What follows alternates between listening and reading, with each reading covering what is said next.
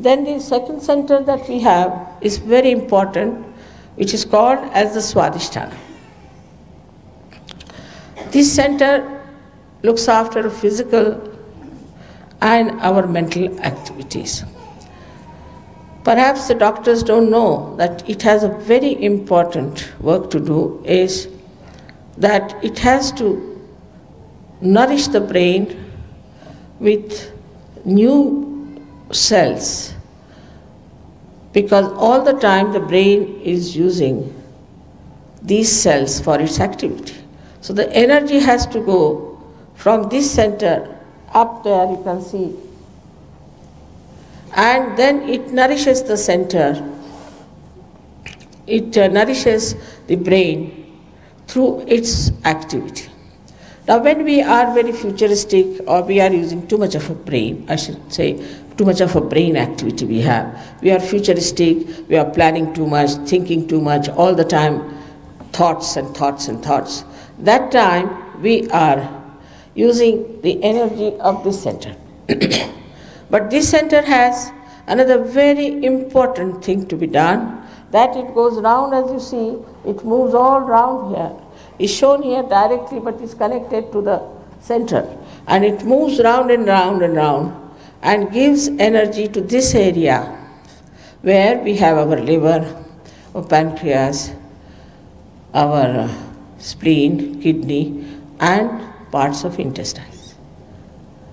Now, if we start exhausting ourselves with too much thinking, then the main work of the center suffers, and that's how we develop all these diseases of all these organs. Like, for example, with liver, you develop a liver problem.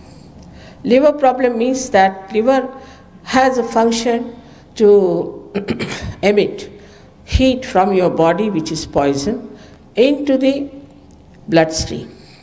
But when liver gets upset, we should say, the heat is retained in the liver. It passes upward and downward. When it passes upward, it affects a center there, as you can see, what we call as the right heart, and people develop what we call the disease as asthma. And when it passes downwards, it reaches the kidneys and coagulates, and you get kidney troubles, for which we have to go on dialysis and ultimately to die. So this heat is created because our liver is out of gear. At the same time, this heat can also pass if a person, say, at a very young age drinks and puts in too much of physical efforts and is all the time busy thinking. He might get a very fatal heart attack, because this heat can go towards his heart and just collapse it. Also, those people work very hard like that can get a very massive heart attack.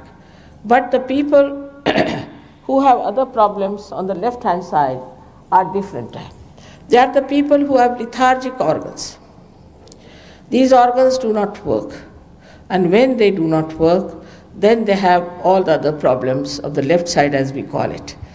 And this also causes another serious problem of psychosomatic troubles. Now, the essence of this center is that it is creativity. When the Kundalini nourishes the center, people become extremely creative. Now you have seen these artists who are playing here. They were very simple, ordinary artists, but after coming to Sahaja Yoga, suddenly they have bloomed so much. The most surprising thing is that people, say even from Switzerland, who do not know a word of Sanskrit, who do not know a word of Hindi language, have composed poems, they have put them to tunes, and they sing as good as these people can sing. It's impossible to believe that even the English, who are so difficult to even pronounce a sentence in Hindi language, are now fluently speaking Sanskrit and talking all these things. Because of this creativity improves you. We have so many artists in India who came to Sahaja Yoga. I don't know if you know their names or not, like Amjad Ali, Jalota, so many of them. They got their realization, and after that, now today they are very well-known artists.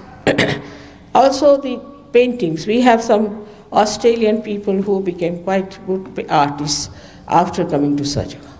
So it gives you an sense of aesthetics, and also it gives you the energy to express yourself.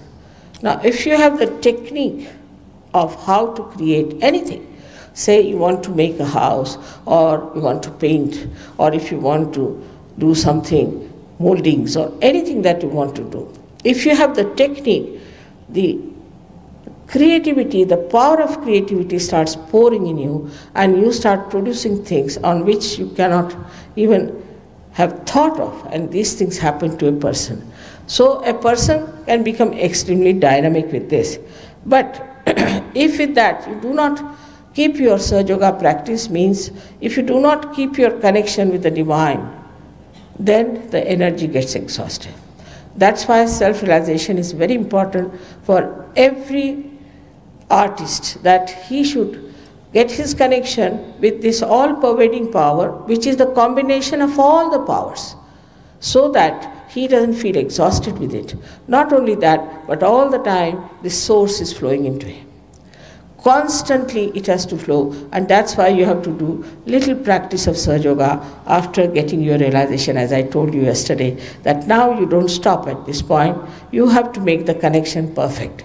Without the connection, it may be that you may go down. So it's best is to keep your connection on and work it out, to give full respect to yourself, to your being.